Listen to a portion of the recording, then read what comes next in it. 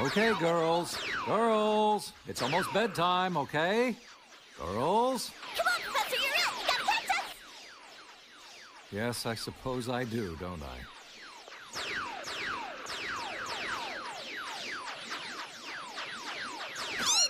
Gotcha, you little bunny. Help! I got gutted! Blossom, watch out! You're the sole survivor! No way, Professor! You can't catch me! Oh, yes, I can, because the game's over, and it's your bedtime. Now come up here so we can catch you.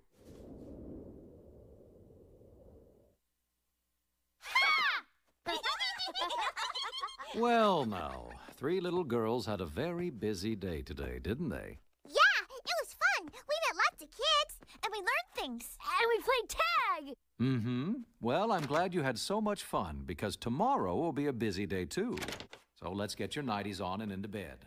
There's something we should talk about. Okay, everybody in? Yep, what's up, Daddy-O?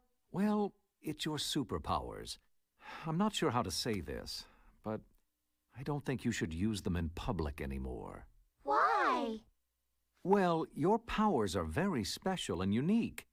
And although we have a lot of fun doing unique things around the house, out in Townsville, people don't really understand just how special you girls are yet. And unfortunately, people often get scared or angry when they don't understand something special or unique. That's silly. Well, I think so too. But nonetheless, take it easy with the powers tomorrow. Just give Townsville a little time to understand your specialness, okay?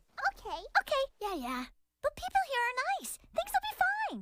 Because three superpowered little girls. Should the manufacturing of superpowered children be illegal? A great travesty has befallen our beloveds. I was reaching down between my legs to ease the seat back when this atomic bomb flies in with no fair warning. The devastation. Devastating. Of course it should be illegal.